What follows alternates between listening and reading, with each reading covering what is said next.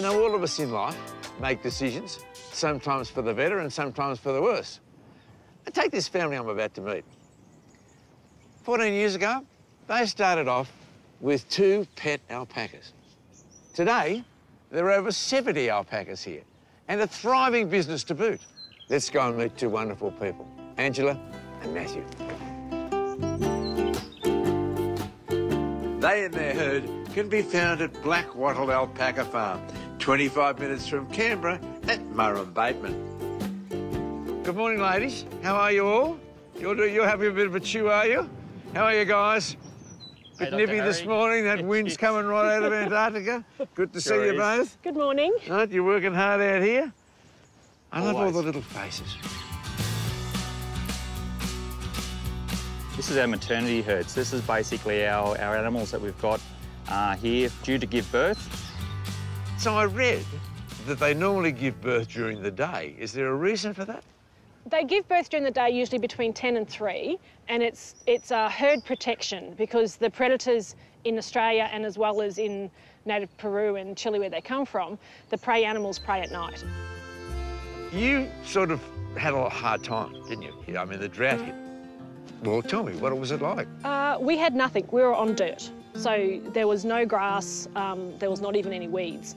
Our dam was nearly empty because it hadn't rained, but there was not a blade of grass to be seen.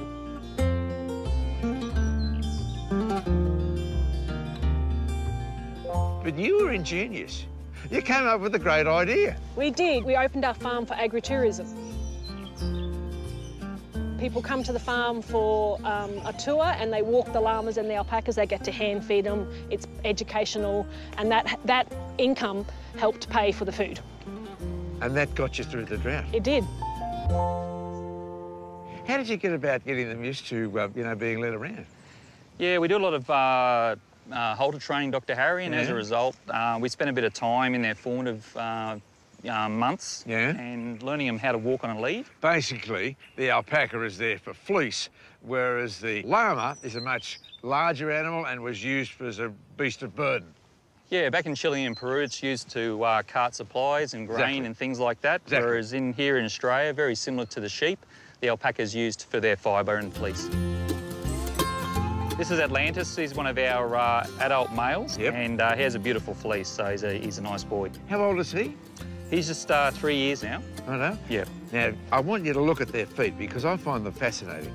You can see big toes out the front, but behind that big toe is a really soft pad. They're a soft-padded animal and they're very low impact on the environment. Can I have a go? For sure. Any special techniques here? No, just hold it close and he'll lead off, just like walking a dog. OK. You ready to go? Oh, no, I'm sorry. OK, let's go. A command at all? No, just a light pulse. OK, let's go. And it'll keep on coming along. Let's go.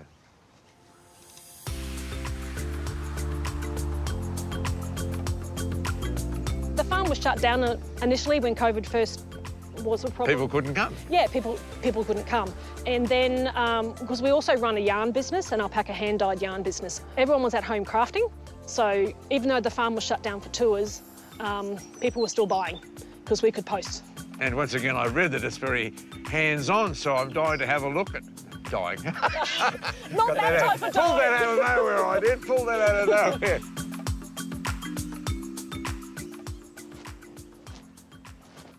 Angela, can I just use one word? Yes. I'm looking at that table and I'm going, wow. The colours are stunning.